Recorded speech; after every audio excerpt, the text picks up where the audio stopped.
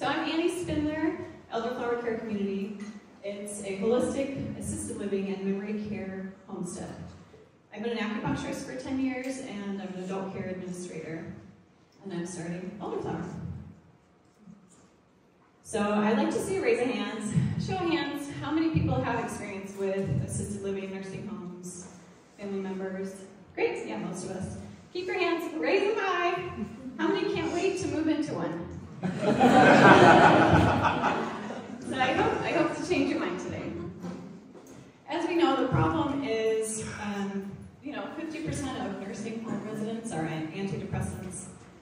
They are sad, they're lonely, they have to leave loved ones and pets at home. And they're in these large institutions with high high resident to caregiver ratios. So one of the biggest problems in this industry is the staffing shortage. The nurses and CNAs are overworked and underpaid, and how can we expect someone to care for someone else if they're not being cared for themselves? Little to no time in nature, standard American diet, which usually comes from a can, it's processed food, which causes things like heart disease, diabetes, and symptoms of dementia. I don't want to die here, that's my personal story. So my grandmother was actually in 4 different nursing homes in the last 6 years of her life. And I cried every time I went to go see her. I remember her saying, I don't want to die here. She didn't feel comfortable enough to feel safe and loved and cared for enough to just let go when she was ready. So that's a really important part to me.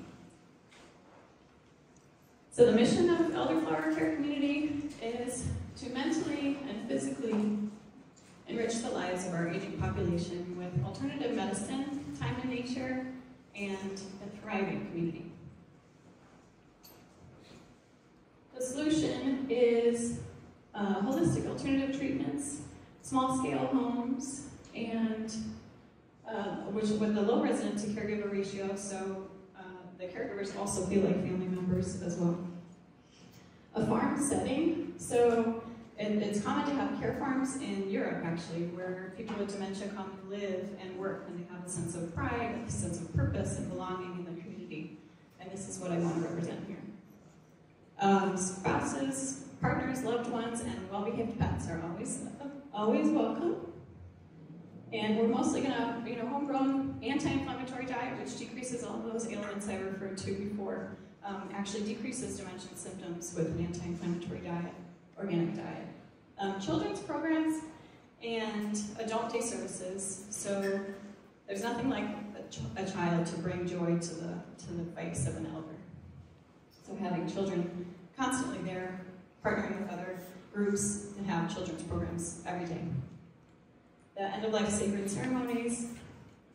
So death in this country is feared, and we try to avoid it as much as we can, right? So having something, a ceremony, and having the beauty of death and be just part of life and sacred is really important to Elderflower as well. So this includes 24-hour safety and security assistance with daily activities of daily living, washing, dressing, meals, transportation, wellness activities such as acupuncture, chiropractic, massage. Think of it as a wellness retreat for the rest of your life. I think that they deserve that. Home health care services also available through a different organization that can come in as the need arises. The nonprofit piece is really important to me because nonprofits, to me, are a part of the community rather than casting people aside, away from the community. So bringing them together to support our elders. We'll also help with supplemental assistance, such as if funds run out, they can stay or remain in place. Sliding scale for possibly the day services and the child's programs as well.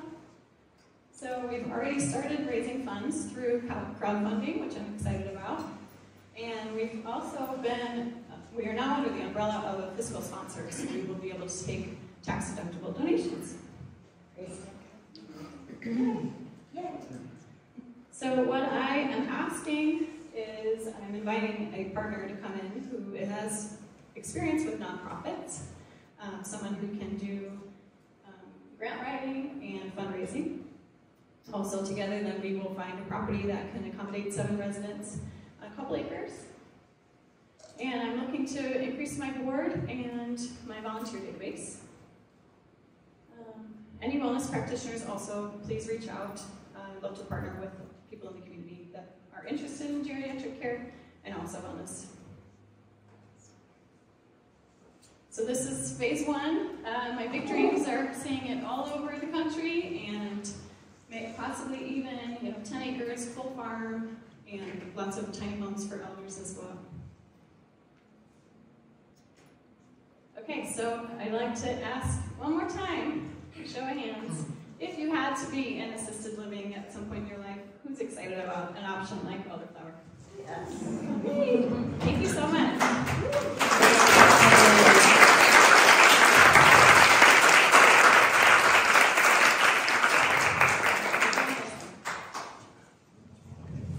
Okay, this is just contact information, and this is a link to the fundraising page.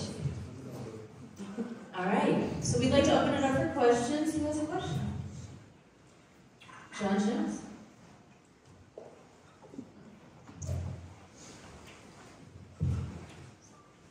Great presentation. Thank you for what you're doing.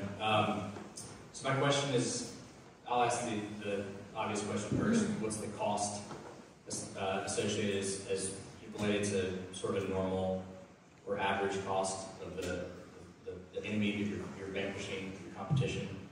And it seems like, I'll just make an observation, we have all these boomers dying off for the next 15 years, so maybe this is a good time. I was aware of that. Yeah, the cost in the area is about $8,000 to $10,000 a month, especially with memory care services, and I will be asking $7,000. Thank you. Good morning. Thank you so much for your presentation and the work that you're doing. So, in your first pass of your first unit in this area, 7 people is not a very large number, but how do you propose to find the 7 people and vet them to be part of a good community and then build from there? Yeah, thank you. I have actually, a few people have reached out and shown interest already. Luckily, there are quite a bit of services that I can utilize that help people find homes. So I will use those services as well. And then marketing and standard networking as well in the area. There are actually quite a bit, really long wait lists for assisted living in the area, actually nationally, so I don't see an issue with that. I guess the question is, how do you choose? Well, there are quite a different ways to choose. I will have to interview the potential residents and their family members. One, to see if we're a good fit for them, but also to make sure that they're a good fit for us. So I have a question. So it's always interesting, this whole labor cost thing with assisted living, because as soon as you find out, frankly, these people are not making a living wage, everybody screams, cries, it's horrible.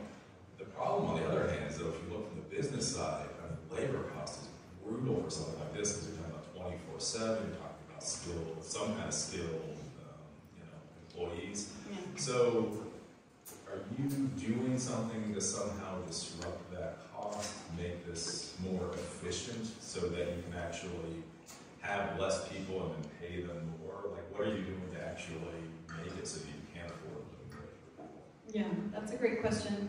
And we're all asking that same question, right? In every industry. In this scenario, the nurses and the CNAs, they would prefer a home like this because then they don't have to take care of 15 people at once. So I attract the employees that way, and then offer a standard living wage on top of that. But then but that's the thing, is how do you actually afford it? Because if they're already doing it, I see why they would want to work over this over assisted living home. Right. But like again, when we talk about actual living wages, that what are you doing so that you can actually afford like a living wage here is about $60,000 a year at least. Right. Yeah.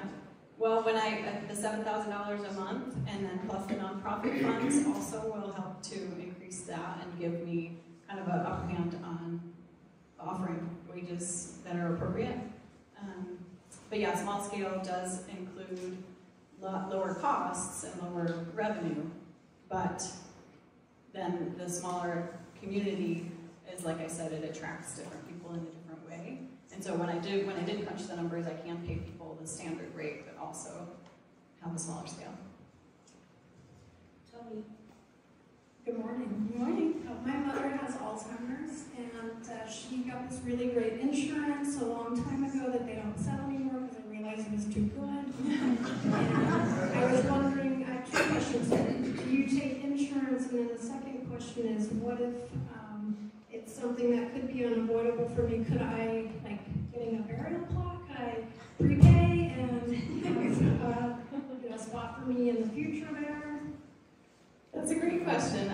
Yeah, we will be partnering with long-term care insurance. That's going to be private pay and long-term care insurance are going to be the most that we accept, that we take.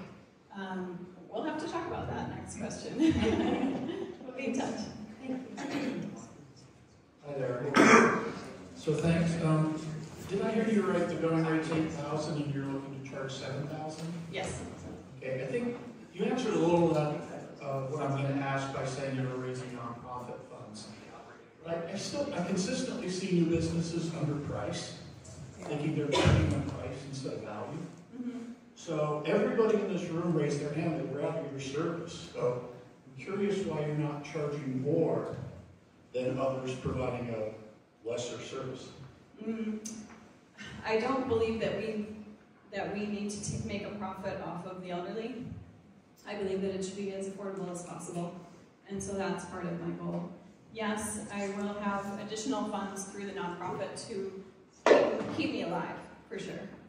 All right, so that's not too pointed a question. How much? I think what's your total income that you're shooting for per person? It's not $7,000. Are you looking to bring in 9, like 2,000 person in nonprofit? Just curious how you're going to make the numbers work to the pay point. Right. Right now it looks to be about 7, and I will see in terms of the future and how it happens of how much I actually need to raise. All But right, I'm not sure. Thanks. I Thank was you. kind of digging down there. Thank you so much. Hi, Annie. Hello. Hi. Thank you for the presentation. Thank you. So I have a couple of questions. My in-laws are in a precarious position, as so many other people in the room, that are looking at assisted living facilities and still making a choice to be at home and suffer through. I'm just curious, have you put together your business plan far enough to know how much or how many people will be on your staff, and what does that look like? What's the breakdown of the staff in the facility? I have. Do you want to know right What does it look like? So an executive director, a chef, a grounds person, 5 CNAs or helpers, personal care assistants, which actually are less than the wage of a nurse. 1 nurse, and then also having on-call doctors, partnering with chiropractors, acupuncturists, other services as well. They won't be full-time on staff. And you feel like that would be a good ratio for 7 residents? Yeah. The CNAs will also be med techs, so they can distribute medication as needed, and then the other helpers will also do the cleaning and other services as well. Thank you. Hi, I think it's amazing you're going down this road. In February 2020, I had a good friend that took over a business of assisted living and nursing homes, about 200 some, and taking care of thousands. And I happened to have another friend that also runs one. And to me, it seems like the business is broken, and I'm not even talking about from the patient, right? Trying to see how these companies can actually keep the lights on. And obviously, going into COVID, the amount of regulation that is in a lot of states, and I'm not too sure what North Carolina regulation is. So I'm curious, when you go, and I know you have a very altruistic vision to help, but I'm so curious, kind of on the labor question in terms of behind paying staff, staffing not showing up, staffing, ready to go to the next job immediately. How you're going to fix this, what is a very broken model. And you're talking about very big companies that are, at this point, ready to say, it ain't worth it, which is crazy. We have to take care of our elderly people.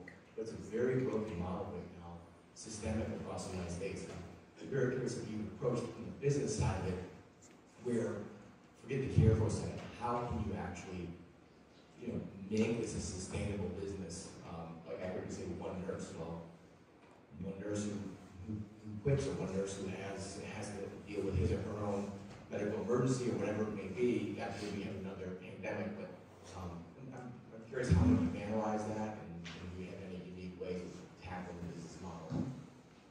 That's a great question. Yeah, I have a mentor in the area, and she has a 12-bed facility, and she often runs into a lot of those issues, so she ends up having to do a lot of the work herself. And I think part of that is the nature of running a small business. It is going to be small. I don't imagine being big, but if I have multiple locations, then I can also support myself through that and having different small-scale houses around in the area. Part of the nonprofit, though, too, and part of being a part of the community, I think, encourages people to be around and be supporting the business as well. So in terms of giving their time, having volunteers, have a large volunteer database constantly that a lot of the other assisted living places that are for-profit don't have. But yeah, that's a great question. Thank you. Hey, Annie. Hi. So first, I just wanted to take a moment and acknowledge your grandmother's piece in your story and how wonderfully deep your mission is.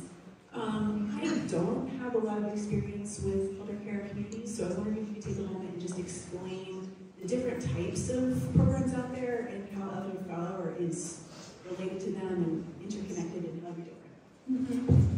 Yeah, so they have 3 levels, typically independent, assisted living, and then skilled nursing. And a lot of places, particularly in this area, they're called continual care retirement communities, where people can stay and live throughout their life, but they actually have to move 3 times because of the nature of the different buildings and things that they have. So at Elderflower, one of my missions is to have a place where they can stay and the care changes with them as they grow. So they'll move 1 time, spend the rest of their lives there, and not have to move again. Thank you for the question. Hi, I'm Michelle Alvarez.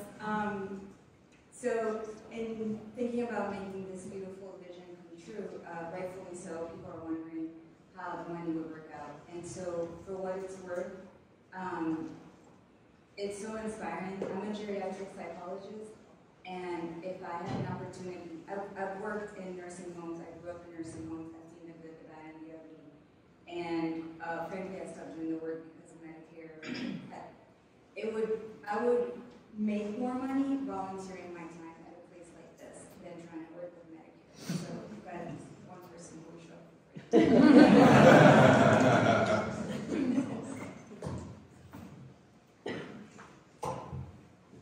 I love this as well, in my personal connection with guiding both of my parents that did not have any Alzheimer's or any dementia is a story in itself. And I would like to call out just the money part of it. So my experience, and this was in the Washington, D.C. area, is that you could get a really great 3-tier, lovely assisted living for about $5,000 a month. And then the next level was $10,000, which was really cool, like with the pool. My mom, when she found out someplace else had a pool, and she didn't have dementia, she was pissed. But it wasn't going to change. So my point is 7,000. So I'm just going to say it's a mindset, and I encourage you to embrace the value of this and where it fits into the economic demographic. Because you can always back off. You can always, you're going to, if you have a way to, if you have so much funding. So, in other words, don't hesitate to charge $10,000, because $7,000 in my mind is halfway between. I might not have been a candidate because I was at the 5,000 mark, right? I know, I mean, so when you're going into this, it was a financial decision for me as well as for them. And if you're halfway in between, why not shoot for that much more per person? That doesn't mean you have to do it, but that growth in the mindset of not fearing to ask for that, rather than, you know, how many people will show up for free. I mean, they're both important, right? But balancing that is really critical, because money will be the biggest thing. And I can tell you that when elders that really need the physical help, that are totally still thinking they're 19 in their head, maybe more than when they were 19, that's a challenge in itself, and it's expensive. Yeah. Yeah, luckily I do have that wiggle room. So if I start at 7 and realize I need to go to 8, you know, I'm still way under market value. So I'd just like to really commend you for what you're doing. I try to get here every week, and I bring my mom. She's 94, and she still lives by herself. We live a mile apart, and I always assure her that she will never end up in an assisted living facility. I think that every elderly person should have an opportunity to live in a place like that, to have the type of life that my mother has, that I make sure that she has. All those things that you're creating, I make sure are part of her life every day. That's why I bring her here, because it stimulates her. She sees what's happening in the community and what people are doing younger than her. And I had no idea that this was what we were talking about today. Aging is not something that is comfortable for most of us to look at or think about. We're all going to end up in a position where, if we're lucky enough to have a child like me, but